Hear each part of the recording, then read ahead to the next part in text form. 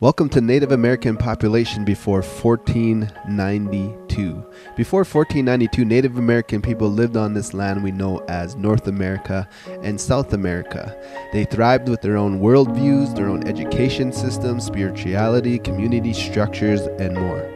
According to BusinessInsider.com, it was estimated that the population of Native American people was 60 million people. Other scholars believe it was as high as 300 million people.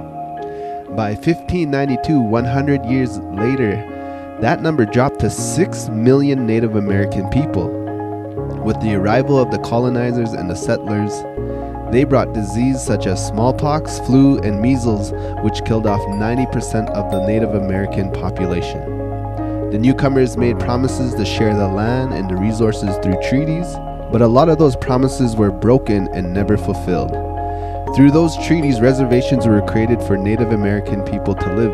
Many died of starvation, change of lifestyle, and massacres. When the Industrial Revolution came into the Americas, school was created to help create workers for the industrial age. For Native American people, the school was a way to assimilate and kill the Indian inside. Many more Native American people died in schools from starvation, torture, and other cruel things. Today, Native American people's numbers are rising as more rights are being acknowledged. Now there are Native American doctors, lawyers, athletes, actors, and so much more. But we still need allies like you, as our languages, cultures, and ways are in danger of being lost forever.